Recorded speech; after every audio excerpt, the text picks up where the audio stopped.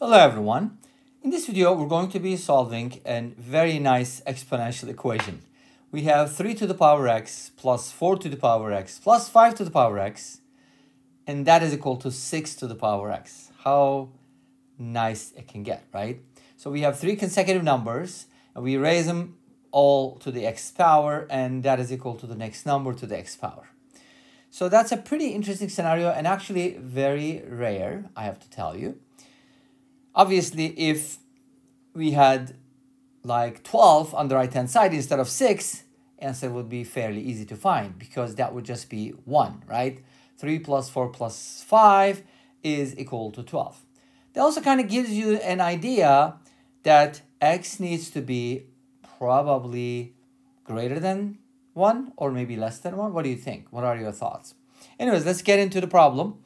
So this problem is a little bit more interesting. We've done similar problems before, but this one is more interesting because we have 3 different bases on the left-hand side, okay? And they're consecutive integers.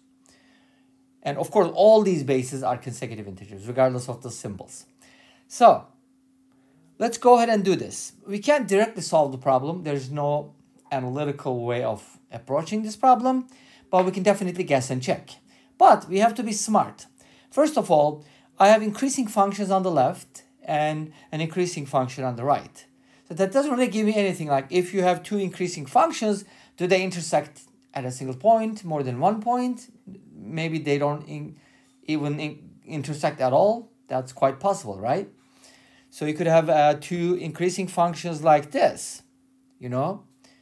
So they may not even intersect. But in this case, we have a different scenario. Or they could be like this. One of them increases like this, the other one increases like that. You know, the concavity stuff. And of course, it doesn't happen in this case, but I'm just saying that then you'll have 2 intersection points. Okay?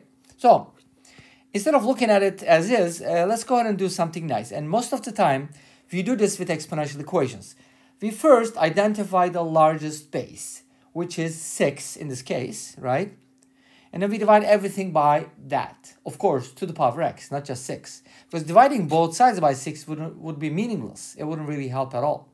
But if we divide both sides by 6 to the power x, that would be actually awesome because you'll be getting 1 on the right-hand side. Isn't that amazing? Now, let's see what we get from here. We get 3 to the x divided by 6 to the x plus 4 to the x divided by 6 to the x. Oops. 6 to the power x, and then 5 to the power x divided by 6 to the power x, and we have 1 on the right-hand side, which is nice. Notice that the numerator and the denominator have the same exponent, so we can kind of write this as follows. 3 over 6 to the power x plus 4 over 6 to the power x plus 5 over 6 to the power x equals 1. As I said earlier, if x is 1, you're not going to get a solution because then we would need something else on the right-hand side. Because x equals 1 gives you what? First of all, notice that this is 1/2. I'm not sure if it's going to be helpful, but let's just simplify these fractions for now. 2/3 to the x and 5/6. You see, this is greater than 1/2. This is 1/2. Their sum is already greater than 1. So there's no way this can be 1 if x equals 1. So what does that mean though?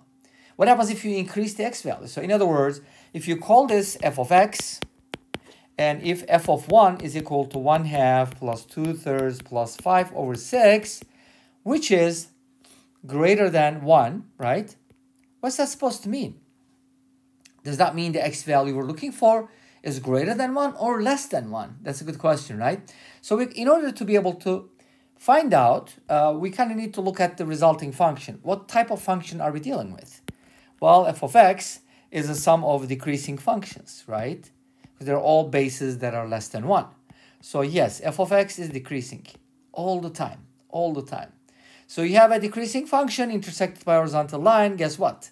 You'll have a unique solution. That's what we're trying to find. But again, do you think x is going to be greater than 1? Let's take a look. First of all, let's find out what happens at f equals 1, x equals 1. Let's find out 3 plus 4 is 7, 12 over 6. Uh-oh, we got a 2 from here. Pretty interesting. I wasn't expecting that. So that means if you're trying to get 1 from this sum, then your x values should be larger or smaller. What do you think? Since we have a decreasing function, as we increase the x value, the y values will decrease, meaning that f of 1, and let's say our solution is a, and f of a, suppose f of a is 1, and in this case, f of 1 happens to be greater than f of a, but since f is decreasing, it'll be reversed, which means 1 must be, 1 must be less than a. In other words, this means a is greater than 1. So the exponent you're looking for must be greater than 1. That's a good thing to know because we can use that information to plug in some values. For example, can x be 2? What do you think? Well, if you know the Pythagorean theorem a little bit, you're probably going to realize, this probably doesn't work. But let's test it out with the original equation because that's easier. We don't want to deal with fractions, do we? Who wants to deal with fractions? I don't think anybody. So if x equals 2, obviously x equals 1 did not work. X equals 2, we know that x is greater than 1. That's why we pick x equals 2. And that gives us 3 to the second, 4 to the second, and 5 to the second. You probably know that this is 25.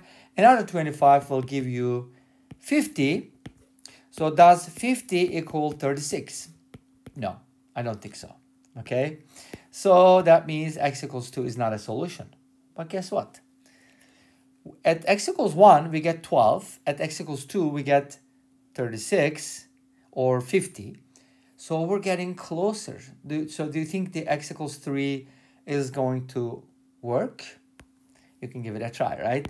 If x is equal to 3, then you're going to get 3 to the third, 4 to the third, and 5 to the third. Let's find out what it is. This is 27, this is 64, this is 125, this is 91. 91 plus 125 is 216, which happens to be 6 to the third power. Yay, Houston, we have a solution. Awesome. And what is that? It is x equals 3. Why? Because we have this beautiful, beautiful identity, which you could also solve for, like x cubed plus x plus 1 cubed plus x plus 2 cubed equals x plus 3 cubed. If you set it up as a cubic equation, you could probably even get away with picking this as x and this one as x minus 1 and x plus 1 so that a lot of terms cancel out. That's probably going to be a better idea. But at the end, you should find x equals 3, which means 6 is a solution. I mean, what am I talking about? Which means x equals 3 is a solution. Make sense? Of course, by the way, I shouldn't be using the x values here because x is for something else. Okay, never mind. I confused myself and probably you too.